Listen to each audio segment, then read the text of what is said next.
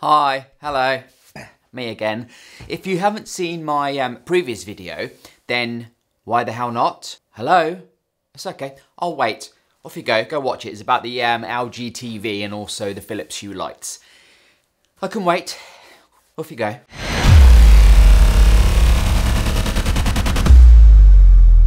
So yeah, if you haven't seen my previous videos, you won't have known that I recently upgraded my TV to the new, for 2020, even though now it's 2021, to the new LG OLED 4K HD HDR TV. And you probably also haven't seen that I also upgraded my lights with the Philips Hue Sync box to react to the light that's actually in the TV picture. It's madness. But anyway, since then I've also added an Apple TV 4K. And now it's time to add one more thing for the ultimate in-home cinema experience. Now my soundbar is just old, it's just not up to scratch. So that means yet another upgrade. I know, spend money. No, it's not the case. I'm in lockdown, I'm bored. What else am I supposed to do? So as I said, my third and final upgrade for the ultimate home cinema system. And this is the LG SN7Y, a 3.1.2 wireless soundbar with, you guessed it, Dolby Atmos and other stuff. Want to see what it was looking like in the box? Well, let me take you back a week or so, or longer, to when I did actually unbox it. Unbox it.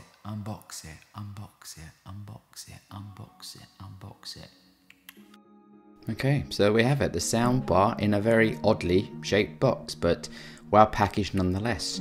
Soundbar comes out first, relatively easy. Not so easy though, the subwoofer, that was a bit of a pain to get out the box. But as I said, nicely packaged. So there we have the subwoofer, a nice shiny front design. And the subwoofer, if you're interested, weighs 5.8 kilograms.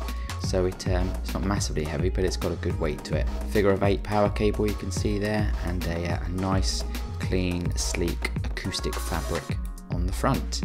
Next, the soundbar. As you can see there, you've got the inputs, 2 times HDMI 2.1, 1 optical, and then 1 times HDMI out. On the top here, you can see the touch controls, but also 2 whoppingly big speakers, which throw a ton of sound up to the ceiling, so it bounces back down to the user. And again on the front there, a nice sleek acoustic panel. What else do we get in the box? Obviously, big power brick. It needs power to the soundbar and the subwoofer. A couple of mounting brackets to secure it securely to the wall, which you'll see me playing with later. Obviously the remote control, good quality, nice small little remote to control the soundbar, and then another power cable. Oh, don't forget the batteries and an absolute ton of paperwork. We all love our warranties now, don't we, ladies and gentlemen? Oh, and what also came in the box was this, the wall mounting guide for the sound bracket, which you'll see me use later.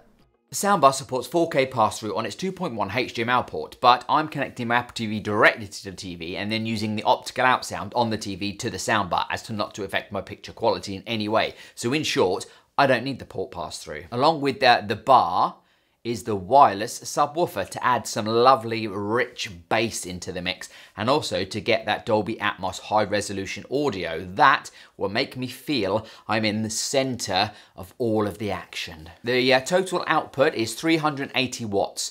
160 watts of that is from the soundbar and 220 watts from the subwoofer. Boom, boom, boom. It supports not only Dolby Atmos, as I mentioned, but also something called DTS-X. And it does this through something called Meridian technology. Meridian bass and space technology improves the soundstage, delivering a coherent sound image with a strong bass response. Meridian image elevation creates a more lifelike listening experience by psychoacoustically matching the positioning of the sound with the on-screen image. I'm impressed I got that. Psychoacoustically. So did you know that I'm a bit of a sucker? Well, I am. And when checking out this soundbar online, obviously online due to COVID, I was recommended these along to go with the new soundbar. Obviously, I had to purchase them as well. And these are the LG SP-K8, a 2.0 surround sound speaker set, which on its own means nothing. Basically, they are the wireless rear speaker expansion kit, which upgrades the setup to an ultimate 7.1.2 surround sound system. So when the helicopter flies overhead, I should feel like it's actually blasting through my living room. And then with the OLED and all the lighting, this is going to be a truly immersive experience, or at least I hope. Please let it work. I've never had a full-on Atmos digital surround sound system before, so I must say I'm rather excited about this. And as I said, paired with the Apple TV, the OLED, and the Hue Sync, I'm rather excited. But first, I need to install them, and it's supposed to be very easy to set up, which I have no doubt it will be. But this does require a little DIY on my part to mount the thing on the wall. And normally I'll be too scared to attempt this myself because me plus DIY equals. But I have been getting better and braver with my DIY projects recently, so I'm confident this is something I can do. So let's do it.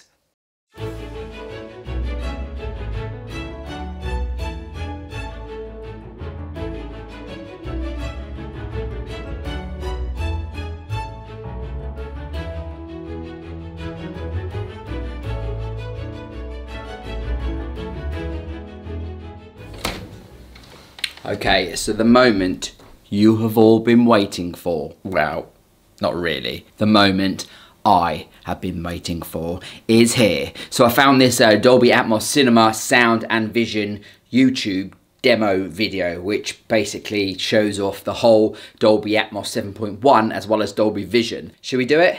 Should we do it? Yes, let's do it. But before we do, a quick rundown. This is the LG HD HDR 4K OLED TV. This is the LG soundbar with Meridian and DTS Dolby technology. And this is an Apple TV 4K and a Philips Hue gradient strip. Philips Hue play bar. Rear speaker left back. Rear speaker back right. LED strip. Another play bar. Another play bar. And then there was me. This is it, a full-on test of the 7.1 audio set and the 4K LG TV and the soundbar that I've just been talking about in this video. The collaboration, bringing it all together. Let's get on with it, shall we? But I need to turn this big light off, so it's gonna go dark. From the beginning, we've asked the impossible questions. How do we evoke wonder? And how do we create an experience that takes you there, immerses you in the moment? So far so good, but it feels a bit flat. Feels a bit boring.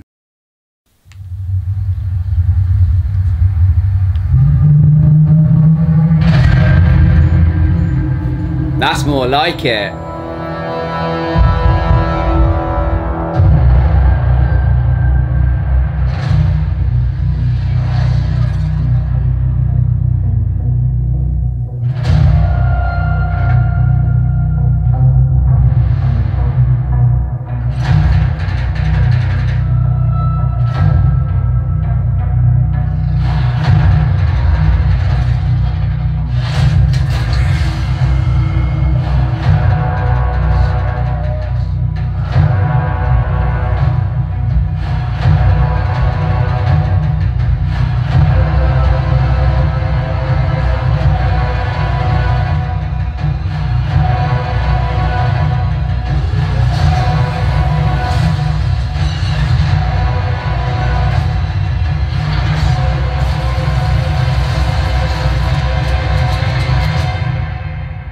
Hunting is a complicated profession.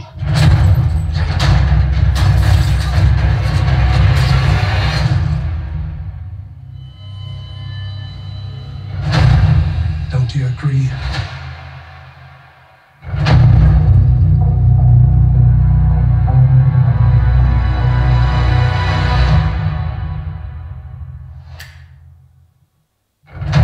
And so there you have it, the third installment of 3 videos, one about the TV, one about the lights, and one about the soundbar, which is this one.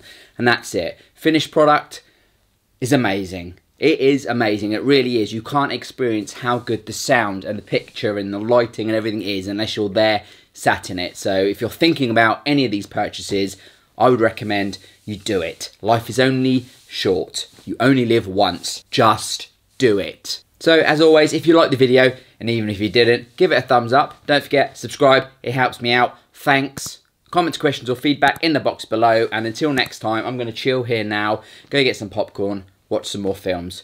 Goodbye, internet. Throw this shade on me, like they all hate on me. Don't bring that rage on me. Why they don't